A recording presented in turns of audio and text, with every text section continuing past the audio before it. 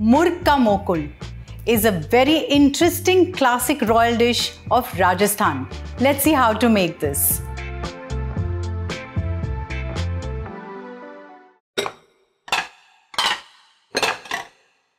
So let's quickly heat 3 tablespoons of ghee.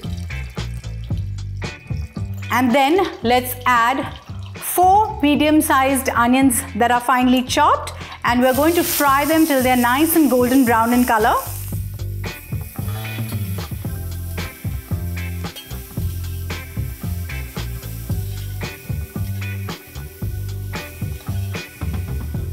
The onions have caramelized, have got a beautiful golden color. Let's add a teaspoon of ginger paste, a teaspoon of garlic paste, and a teaspoon of fresh coriander paste. And let's quickly saute it for a minute.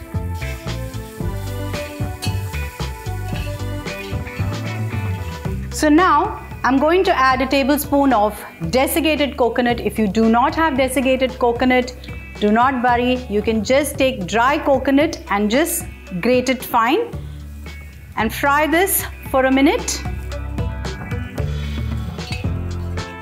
So here is some almond paste. So I had soaked about 15 almonds in warm water for an hour, peeled them and then ground them to a fine paste.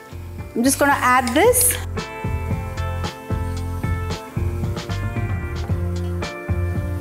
Now we're going to reduce the flame and add a cup of whisked yogurt.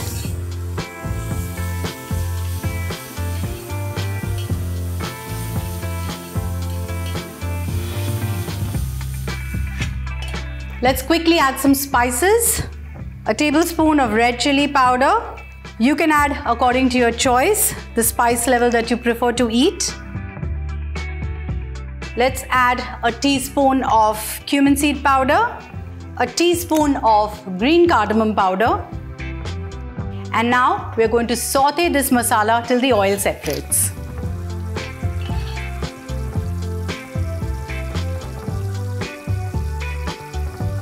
So you can see the oil has separated.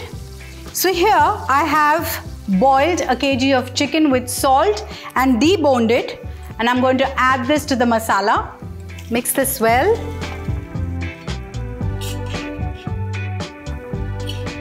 So you can always use boneless chicken as well, but the only issue that I find when I'm using boneless chicken is that it cooks very fast, and if you overcook it even for a minute, it becomes very chewy versus meat that is taken off the bone and used. So I prefer using bone with the meat, boiling it and then deboning it.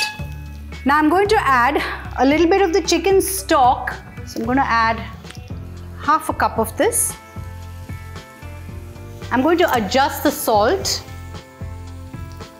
I think I'm going to add a little bit of more chili powder because it's not looking spicy enough for my liking. Mix this well.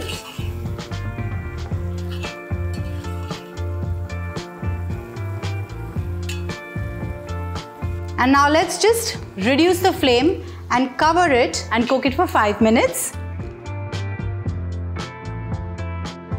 Now after cooking it for 5 minutes, our Murgh Ka Mokul is ready to be served. Let's plate this dish.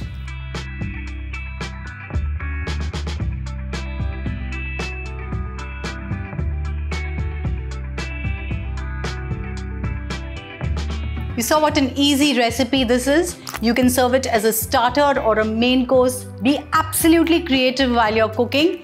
Do try this recipe and keep watching Get Curried.